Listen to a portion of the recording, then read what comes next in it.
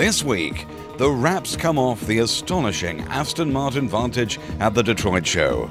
Howard Stableford tries out gas propulsion with this bi-fuel Volvo, while we report on an alliance which will accelerate fuel cell development. Plus news on how you could spend a day with the Arrows Formula One team, winning an exclusive Motor Week competition. Well, I may not quite be the latest Bond girl material, but Terry Hatcher, you can eat your heart out, because I'm about to get a sneak preview of the car that could well be James Bond's latest set of wheels. So what is it? Well, its name is the Vantage and it's an Aston Martin. And if there's any justice at all in this world, this should be the car that lures James Bond away from the Germans and back behind the wheel of what after all is traditionally his favourite marque. From first glance, it seems to me to have so much heritage. It's really evolutionary rather than revolutionary. Is that what you're trying to do? Is the marque very important to you? Yeah, we've tried to take some of the classic Aston themes and refresh them and restate them in a modern way. And I'm glad you think we've succeeded. You're obviously working in a close partnership with Ford, and how much of their technology will go into this? Because it's a fast, high-performance thing, isn't it? Yeah, but we're not going to make it. This is a concept, and we're going to use it as a rolling laboratory. But the answer to your question is Ford have helped us tremendously. We already work on the DB7 with Ford in the area of electronics, composite materials, engine, and gearbox. So we get a tremendous amount of support. What Ford get is that we can demonstrate technology on a car which is low volume and sells worldwide. So if you like, we can be a technology demonstrator for them. So it's a good partnership. I'm sorry, it's a good partnership. No, it is, it's important. So what about some of the statistics then? Because it's a real high performance vehicle, isn't it? Well, we haven't driven it that hard yet, and we've done very few miles, but what we can do, because we've got very good software, is that we can predict this car will exceed 200 miles an hour, and the 0 to 60 time would be around 4 seconds. Standing quarter in about, well, I don't know, exit the standing quarter at 140 miles an hour. So it should be quick enough for most of our customers. There's a very strong motorsport influence there, and I believe that Jackie Stewart's Grand Prix team have been involved along the way. Is that true? Well, the technology we share, the main technology is probably the paddle shift. So you can actually change gear by working paddles on the steering wheel without taking your hand off the wheel. So it's good for safety as well as for very fast gear changes. This is a big boy's toy, isn't it, Bob? To some degree, all Astons are big boys' toys in the sense that they're for people who are successful, who are modern, who are international, and who love quality things. So yes, if you want to describe it that way, yes. Of course, one of the real British icons who loves his big boys' toys is James Bond. Do you think this could be the car that would lure him back into an Aston? Which is, come on, it's what he belongs in, really, isn't it? I'd love to for him to drive this car in the next Bond film, but we'll have to see. Would you let him drive the concept? Well, if the price was right, I guess we'd have to. James Bond, if you don't take that offer up, you must be absolutely mad. And what a job to be faced with, though, designing a new vehicle for Aston Martin. Is something like incredibly daunting to a designer, or is it like the exciting dream job? It's both, really. I mean, it's extremely daunting because you have a huge responsibility. It's got to be right. You know, you can't blow it. It's got to be absolutely right. And the chance to design cars like this happens so seldom that you have to make the most of it. But it's extremely exciting. I mean, to get the job to design a two-seater sports car is every designer's dream. It's every schoolboy's dream. And when you get the chance to do it, it's a wonderful feeling. But you have to work very, very hard at it because, as I said, at the end of the day, you have to portray the spirit that you feel when you're actually producing it. And it's so easy to lose that. So there's so much talk today about cars being designed by computer, it's all high-tech. I mean, how much of that is really true? Or does it come from within and it's inspirations from around you or the heritage of the marque? Well, I mean, we use computers an awful lot in the process of designing cars, but the spirit of any design has to come from the designer. It has to come from the heart and the mind. It has to come from the influences. It has to come from the heritage of the car itself. So the computers, I say, it's used very much as a tool. It's a means to an end. And we do use the computer for verification. We use it for clarifying some of the digitized surfaces, etc. But the initial sketches that we do are pencil and paper. And sometimes in the back of an envelope. I mean, it literally is that pure. Can I have one? One of the cars or one of the sketches? One of the sketches will do. I don't know where they've all gone. They seem to disappear into the ether after a while. We've got about 3 left, I think. You were very lucky because you've created the DB7 as well, Yes. which is a stunning, Yes. wonderful, and has been a great success story. What about something like this where it's a concept and everybody say, oh, it's not going to be made, it's, it could look like this, it couldn't. Is there a bit of, you obviously would love to see this vehicle go into production? Absolutely, but there's no plan at the moment to make it. What I've got to do is to make it so irresistible that somewhere along the line somebody turn around and say that yes, let's make this, but at the moment there are no plans. When we design the car, I design a car very much from a pragmatic point of view. I mean, it's a very emotive thing, but I got to understand how it's going to be made, roughly the volumes a car like this would be made in. So it's very important that I design it in a way, from my point of view, much as anything else, that I know it's going to work. This car, for instance, is completely legal, whereas a lot of show cars, you could actually find areas where they're illegal. So just details like that, and also the construction of this car is very important. We know how it's put together. It's got a very advanced process of construction, chassis construction, suspension construction. So all that stuff is real, and it makes the car so much more beautiful, knowing what's underneath it. One of the first people to drive the new Aston Martin concept was Jacques Nasser, president of the Ford Automotive Group.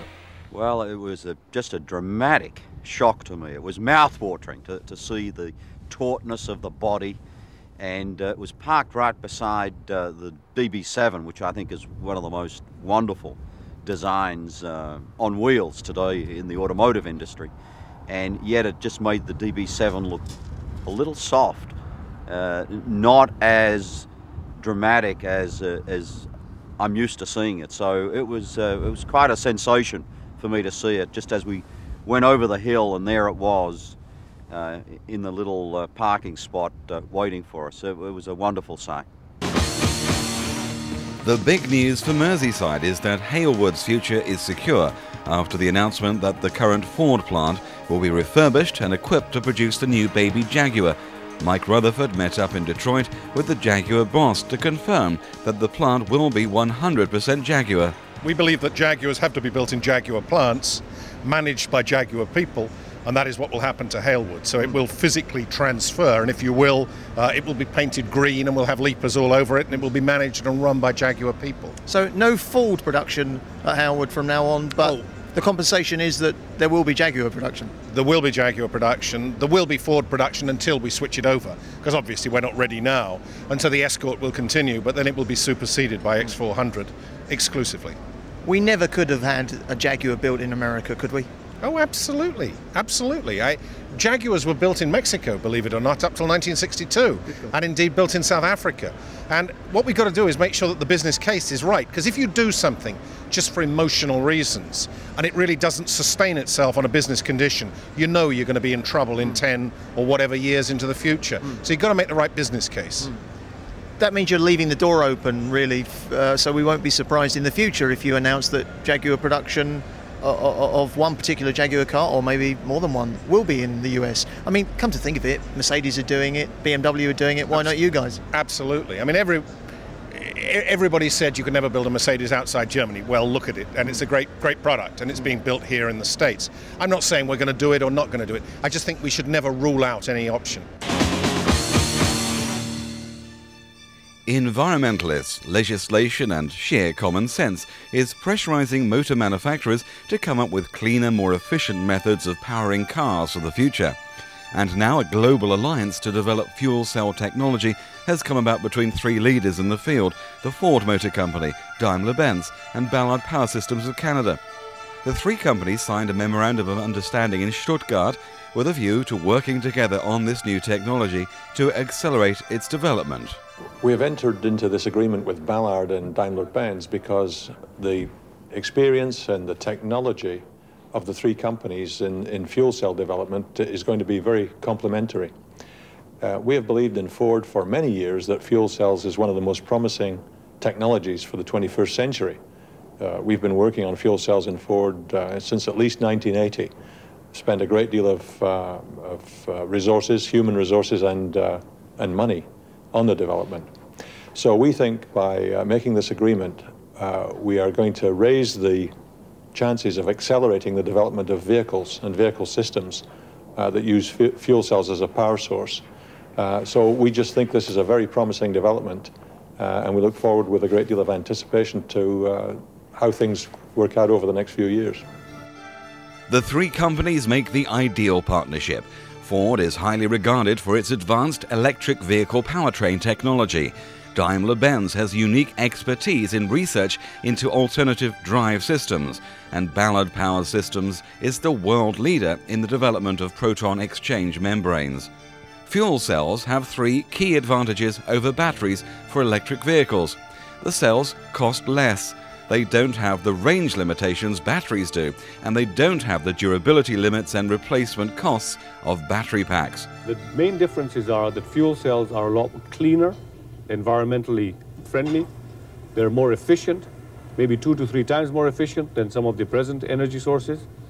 They are quieter because they have no moving parts, and they have much lower temperature. So the materials that you can use are a lot cheaper and a lot easier to make. And finally, we think that over a long period of time, they will be more competitive because they will last longer. Meanwhile, in Detroit, General Motors have announced enhancements to the systems of their electric vehicles, as Ian Royal reports. Now, for some time, General Motors have had a commitment to producing eco-friendly electric cars. And cars like this, which aren't, would you believe, concept cars, they are real cars, and you can see them on the roads of America, particularly in California at this moment. People do use them every day. But one of the worst aspects about having an electric vehicle is, of course, running out of battery time. And that's what General Motors are going to announce today, some revolutionary developments in how long you can run an electric vehicle. The breakthrough that we announced yesterday in electric vehicles is that we're introducing the nickel metal hydride batteries this year, which will double the range of the vehicles to 160 miles on a charge. And that really takes the big problem with the EV away, and that is the fear of not getting home. So with that introduction, and with the fact that we're introducing a second generation of electric drive that cuts in cost by a half the electric drive components in the vehicle, we have established a much better base going forward for the EV. The EV also serves as a platform to develop hybrid electric vehicles as well as fuel cell electric vehicles. Perhaps for those of us in Britain who, for electric vehicles, is a very revolutionary thing. I mean, it's here in America, but back in Britain, there's not a lot of it around. You charge it up at night, you go out in the thing. Are there then charging stations around the area you can recharge? Yes, and of course it takes quite a while to develop the infrastructure, but there's a lot of work, particularly in California, that is putting public charging stations in place. Now, we are also introducing a fast charge system that's represented over there. It's called MagnaCharge, and that allows to charge the electric vehicle with lead acid batteries in something like 7.5 minutes, and the new nickel metal hydride batteries in 15 minutes. So kind of a remarkable breakthrough in how fast you can charge her up again. After the break, Howard Stableford will be reporting on another alternative fuel, gas, as he drives the new Volvo biofuel car. Only on Motor Week.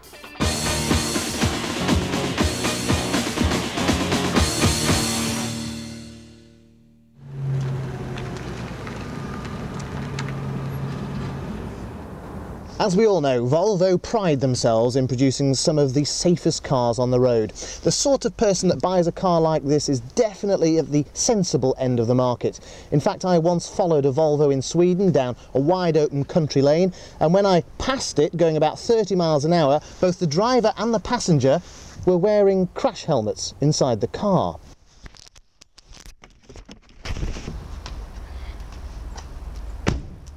So Volvo know their customers are sensible, they're into safety, they probably don't like fox hunting, and they certainly don't like what the motor car does to our atmosphere. And that's the bandwagon that Volvo have jumped on with this particular car. You see, it might look a rather pretty metallic silver, but this car is in fact green. It's very green, and the clue is in the exhaust, where the fumes help you breathe more easily. Yes, this is the Volvo S70 Bifuel. Not only does it run off unleaded petrol, it can also be powered by the corpses of ancient marine animals, or natural gas to you and me, because inside the boot, behind the back shelf of the car, is one large yellow cylinder. Now that contains 80 litres of compressed natural gas, or CNG, and can take you about 150 miles between fill-ups. So, how do you inflate your Volvo with gas? Well, actually, it's very straightforward. On the other side to the petrol cap is a gas cap. All you do is insert your nozzle. Simple, if you can find somewhere to fill up in the first place. Let's go and try.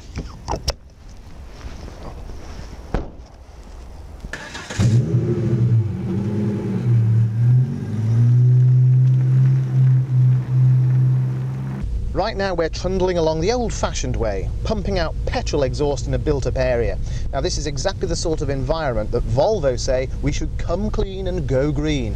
And in this car you can at the flick of a switch, because the engine immediately then starts burning natural gas. Here we go.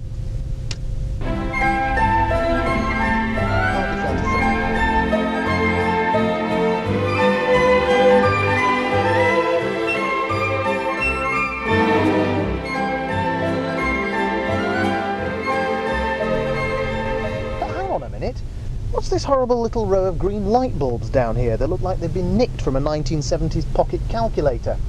Well, this is how you check your gas levels. As the green lights go out, your gas tank runneth empty. Seems to me a bit of a fashion faux pas amongst all this sleek interior styling to have installed a clumsy, chunky light display somewhere down by your left knee where you can't see it, whereas all the other useful dials, the petrol gauge for instance, are exactly where they should be, right in front of you. But that's really just cosmetics, because the switching between the fuels trick is really impressive. It's as smooth as silk. Let's have another listen. Petrol, gas. Hardly a whisper and no nasty nudges. Well, let's have a look at what's happening underneath the bonnet. The 5-cylinder engine is a normally aspirated 2.5 litre with 10 valves and 4-speed automatic transmission. The air-fuel mix enters the pistons in the normal way. When the engine is first fired up, it always uses petrol, even if natural gas has been selected in the cab. To allow natural gas to be used, there's a supplementary injection system. A microprocessor-controlled fuel distributor supplies the engine with gas via 5 injection valves, one for each cylinder. And ignition of the gas is regulated and monitored by an advanced electronic engine management system. The gas enters the pistons at a higher compression ratio than petrol. This is to maintain the same power output as the petrol and a smooth transition from one fuel to the other. Any interruption to the supply or damage to a fuel line instantly triggers a cut-off device. And if the car runs out of gas whilst running, well, it simply switches back to petrol automatically.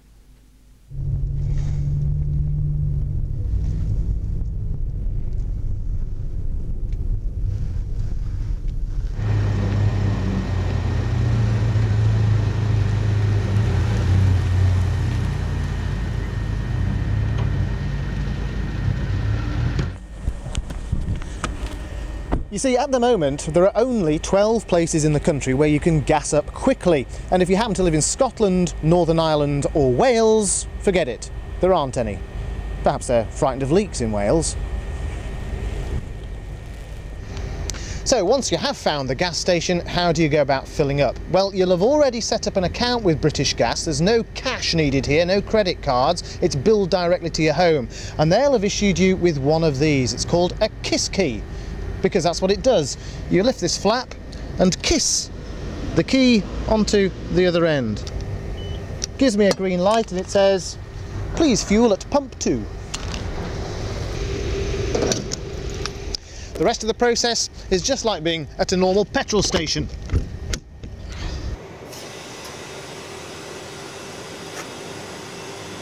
British Gas say that as demand grows, there will be more gas sites opening up.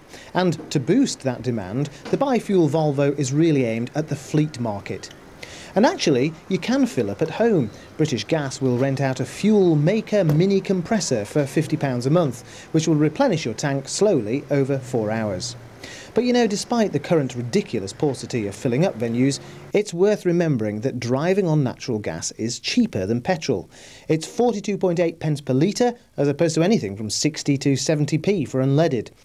And Volvo clearly feel that they're offering guilt-free driving with this system.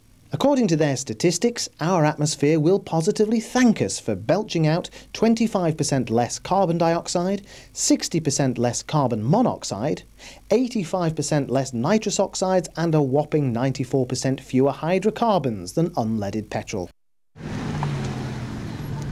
Volvo's commitment to the environment and to telling us about it is real enough. Their glossy brochure talks about cradle-to-grave costs, environmental auditing, chemical blacklists and grey lists that they avoid using, and three-way catalytic converters and the like. If they can solve the filling station problem, then the biofuel deserves to do well. And one thing is for sure, with a car like this, the other man's gas is always greener.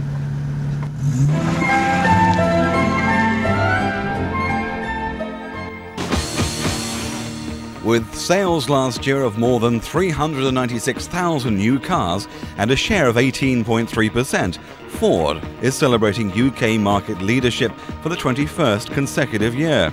In fact, the company's performance exceeded the combined sales of the manufacturers ending in the year in third and fourth places in the charts.